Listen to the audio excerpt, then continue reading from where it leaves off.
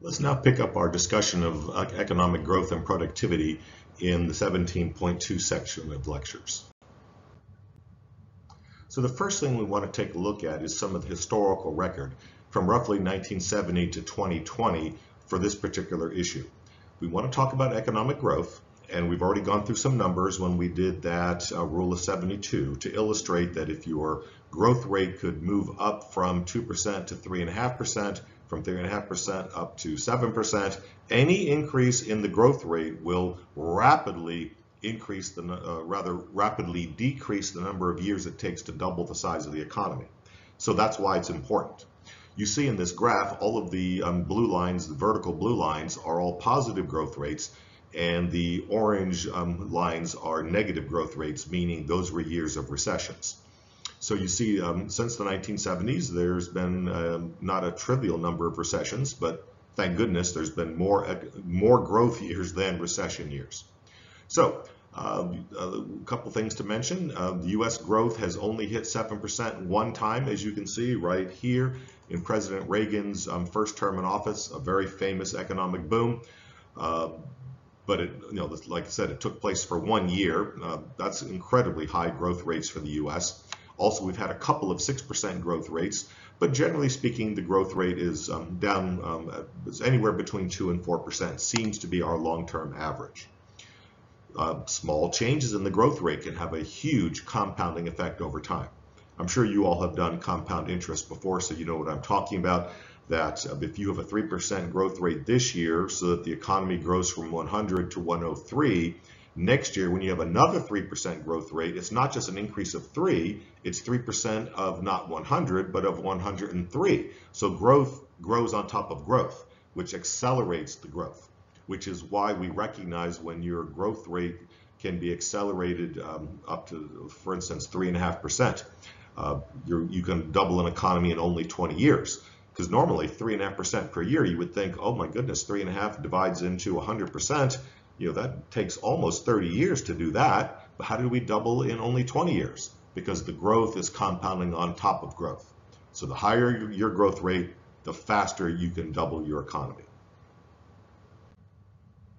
And using that rule of 72 again, I just tossed up a couple of extra examples. If our growth rate is low, like 1%, every 72 years. So we're talking about to double, you need to go through 3 or 4 generations in order to get to that doubling. That's a lot of time. So you would not experience the economy is growing very rapidly at 1%. You would not be able to feel it. You wouldn't be able to tell the difference between 0 and 1%. It's very difficult to feel 1%. But once you start getting above 1%, let's say 2% or 4%, especially 4%, but even 2%, doubling every 36 years. So that would be during one person's adult lifetime, from the time they started in their 20s till they're 56, almost 60 years old. So you could remember what things were like when you were a kid to what they are now. You could see the economic growth happening at 2%. At 4%, it would be downright dramatic. Every 18 years, that would be from one parent's generation to their kid's generation. It would double from the time you went from getting married to the time you had your first kid reaches college age. The economy would have doubled. That's absolutely amazing. And then 6% growth is just so fantastic. If you could do that each and every year, every 12 years, that would mean during a normal person's adult lifetime of say 30, let's say 36 years, the one we did earlier. In 36 years, it would have doubled 3 times. So that would be doubling, and then doubling again is a 4-time increase, and doubling again would be an 8-time increase during one adult person's lifetime. So growth is important. That's the whole point of going through these numbers, is to remind us why growth is so important. Now let's go ahead and use our GDP numbers to measure a few things. We're going to try to measure living standards. Now living standards are directly tied to how much income you have. The more income you have, the bigger and nicer house you have, the bigger and nicer and more cars you have, the more vacations you get to go on, the better health care you can afford. All the things that the material factors of life that make life better can be purchased at higher incomes rather than lower incomes. Now, of course, it doesn't measure your spiritual values, and we're not making any claims that countries that are richer have a better spiritual condition, but clearly we're talking here in material terms only.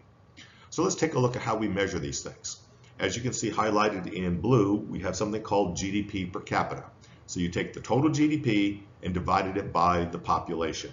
And that tells you out of the total amount of income and production generated by your society, if you divvied it up evenly, this would be the dollar amount per person. So in the US in 2020, we had a $21 trillion economy. We had 330 million people. You do the math, it works out to $63,636 per person. Now, of course, that's not what literally every person gets, because some people are super highly productive, like you're an entrepreneur like Elon Musk and you invent an entire industry and then you do it twice. He did what, PayPal, and completely revolutionized payments, and then turned around and invented a car company, and now he's doing Starlink. And I mean, it's pretty amazing. His income is measured in hundreds of millions of dollars per year, and his total wealth is in billions of dollars. Whereas mine, of course, my productivity, well, I like to think I'm a productive person. I'm nowhere near as productive as Elon Musk. So the totals would be different for me than they would be for Elon. But if you averaged it, it would be $63,000 per person. Well, where does that stack up in the world? Well, as you can see, Germany is right at 47,000, so a little bit behind the US, but not dramatically so. Russia, another world power, is dramatically lower. Russia is at $10,230 per person, and China is right neck and neck with them at $9,460 per person. Lots of people don't realize this. The reason why Russia and China are world powers is obviously with a large enough population, even with small dollar earnings per person, if you tax those people in total, even though each individual person can only kick in $1,000 worth of taxes, you do it for enough people, you can pay for a pretty large military. So as long as your country is physically large in numbers of people, even if it's poor per person, you can still pay for a lot of military. So that's why Russia and China are world powers militarily. Cuba is even farther behind than Russia. Cuba is a very poor country, especially compared to the US, but compared to India, they're not. And India is down at $2,000 per person. India is a very interesting example. India has been breaking out of a long-term status as a less developed country, and since the 1990s has been developing rapidly. But it also has a huge population, and a big chunk of that population is rural. So in the cities, many people in India are doing very well, especially people in IT or in drug manufacturing. And there's several very well established and respected industries in India where people make significantly higher incomes than this. But when you blend them in with literally millions of people still living on a small subsistence farm, plowing their fields with a buffalo rather than a tractor, the total productivity of India only works out to $2,000 per person. So India has a long way to go, but it's doable because China was at the same level of India as recently as the 1980s. But China had a growth rate close to 10% for over a decade. Now remember, when we do that rule of 70s, if you can do 10% a year, you're talking about doubling every 7 years. So within a 30-year period, China goes from $2,000 a year, doubles to $4,000, doubles again to $8,000, and now is up to $9,000 something. So if China can maintain its growth path, it will way surpass Russia relatively quickly in its total GDP. Hopefully we can do hopefully India can do the same thing for India, that they're able to get untracked and have a major increase in productivity, especially for its rural populations. Now, the next measure of productivity, we are going to measure, we're going to take the real GDP, and then instead of dividing it by the population, we're going to divide it by the labor force. And this gives us GDP per worker instead of GDP per capita. The GDP per capita tells you how much the average person can share on average in your society. The GDP per capita says, okay, now let's divide by workers. So we find out how productive is the average worker. And so obviously the larger that number, then the ability to produce GDP for society increases. Now, many people criticize this particular number and prefer the next measure, real GDP divided by labor hours, and that's called output per labor hour. Herein lies an interesting problem. Let's compare Germany with the United States. Most people are quite surprised at Germany's low GDP per capita. They say, well, wait a minute, Germany? I mean, aren't they like the best engineers in the world? They produce Mercedes and BMWs and all that kind of stuff. Why is their level of income so much lower? Well, part of the problem is not everybody in Germany works. Large numbers of people, because they have a lower retirement age, Germans don't work as many hours. As you all know, Europeans work fewer hours than Americans, for instance. Part of their culture of trying to deliberately, slow things down and enjoy life more. That's a choice you can make, obviously. But what impact does it ultimately have, even if you're a highly productive Mercedes worker, but you are only working 35 hours a week and an American auto worker is working 40 hours a week, then clearly the American worker is going to have a higher income. I mean, because income is defined by the amount of stuff you produce. So many European countries deliberately choose to have lower levels of productivity. Now, they don't always choose to have the lowest level of productivity. Everyone wants the time off and the high income at the same time. But you all realize that that is just simply wishful thinking, right? High income comes from being highly productive. And one of those ways of being productive is, of course, working lots of hours. So you can't have it both ways. I mean, if you want to have lots of money, you got to work a lot of hours. It's pretty much not the only way, but it certainly is something that would be very, very conducive to having a higher income. So it turns out that Germany's output per labor hour is quite high. It's pretty much equal to the United States. But since they work fewer hours, then their total GDP per capita is lower. So I just want you all to recognize why these numbers can differ. Now, let's take a look here. This is data for the United States since the 1970s.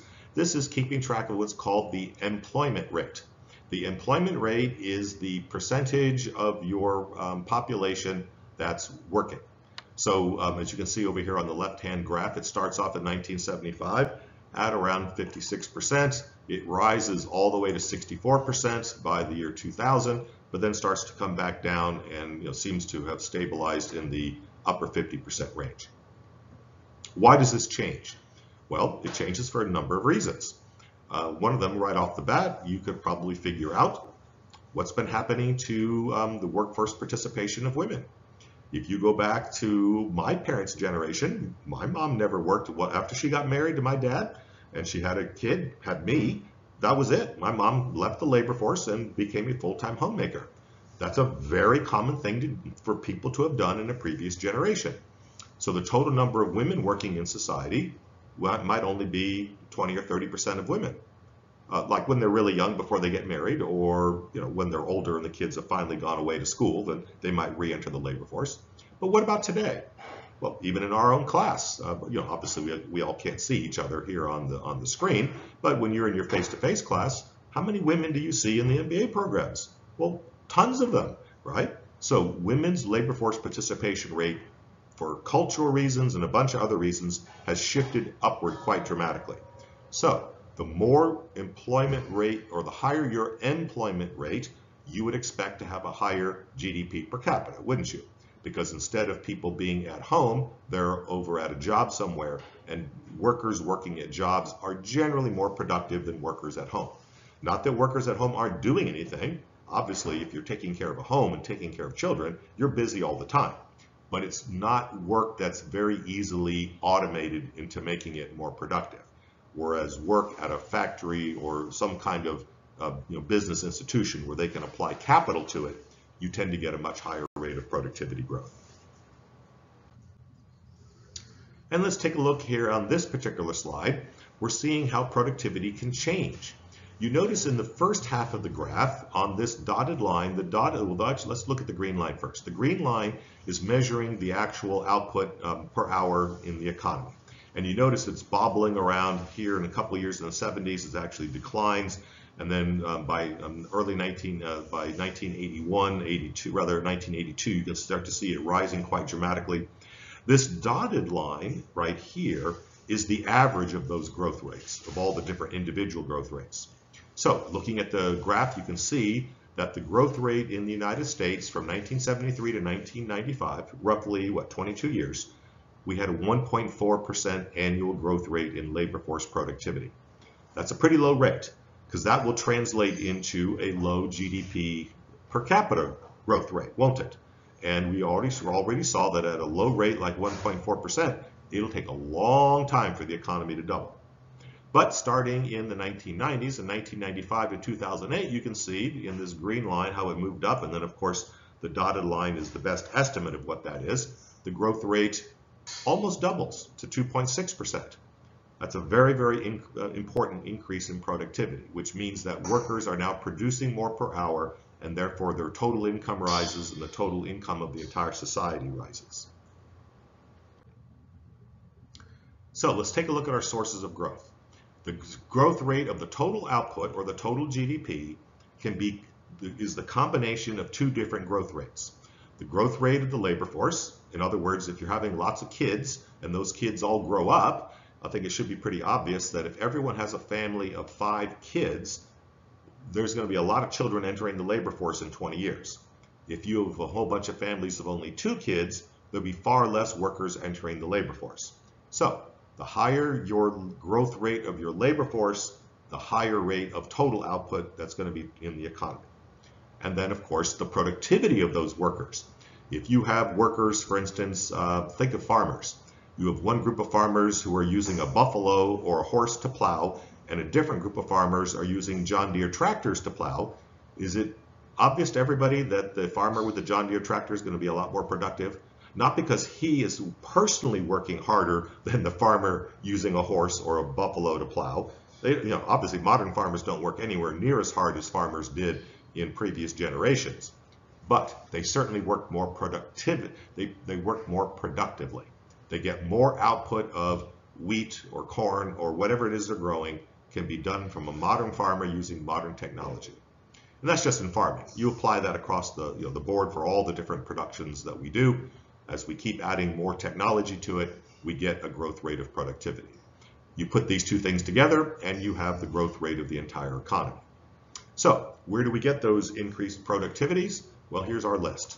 We have higher skills in the workforce. We have more capital, and I gave you an example of switching from horses to John Deere tractors. That would be an example of more capital. Technological advancements, so the same type of capital gets better and better and better over time, such as you look at a computer from 30 years ago, a personal computer from 30 years ago, compared to a personal computer today. There is no comparison whatsoever how much better computers have gotten and how much more powerful they are. And so that would be an example of technological advancement. And then last but not least, improved management. If you have a society in which management is not particularly good, then it's very easy to waste resources, right? Because managers aren't doing a good job. As you have better management, of course, the same workforce with the same skills, if put together in a better team, so to speak, and the team is more productive, then total productivity rises. Let's concentrate on human capital for just a minute. We've used that term before. Remember, human capital is the skill that people have, and we get that skill from either schooling or on-the-job training. Those experience, those are the main ways that we get our more schooling. So it's pretty obvious that if we have more physical capital, like more tractors rather than horses to plow, we would have an increase in what's called the capital to labor ratio. And that's a good thing. The more capital you have, the more physical equipment, the better off you'll be. But here we're talking about human capital, and human capital, you need that in order to handle the more high-tech equipment. I think everyone recognizes that a worker who, let's say a cashier working at a store using a manual adding machine like they used to use back 50 years ago to keep track of adding up the inventory, compared to what a clerk today using a computer, how much more they can pull up. Not only what the sales numbers were, but which particular items are doing better, and maybe we need to put one thing on sale rather than another thing on sale. You can do that now because workers know how to use the computer and get way more information that management can now use that previously they couldn't. So it wasn't that management was lazy in the old days, they just didn't have access to the knowledge that we have today that computers can add to the system. AI probably will add a significant increase in the ability to produce goods and services as it helps management do a much, much better job. So the point we want to make on this particular slide is that both human capital and physical capital increase productivity, and we want to make sure that we are increasing both of those. And then last but not least, let's talk about technological growth. Technological growth refers to not only more of the same physical equipment, but improving the physical equipment by increasing its technological capacity. The computer was the best example I started off with. I remember when I was in college, actually as an undergrad, I didn't even have a computer. I went to school in the 1970s. When I went to graduate school in the 1980s, I got my first, not laptop, but a desktop computer. And I got the largest hard drive you could buy, 20 meg hard drive. Do you realize how small that is? Most programs cannot even load on a 20 meg hard drive. That was my entire hard drive for everything. All the programs, all the stored data, everything. That's the most you could get on a computer in those days. So I just want you to recognize how much technology has changed in just one person's lifetime. So as technology increases, the ability to take the same worker, with more training of course, but with the same number of hours of work, a modern worker accomplishes more today than that same worker working equally hard did 30 years ago using a much older generation computer. The new worker does more work. Okay, so that's the idea of impact of technology on growth. And how do we do that? Scientific research, product development, all that stuff in innovation, that engineers constantly inventing new things. Elon Musk inventing the electric car. Elon Musk inventing PayPal. Those things, when they get put into society, increase everyone around them, increases their productivity. Okay, so anything that can foster new entrepreneurship and improve the continuing quality of management will increase the quality of, or rather increase the growth of our technology.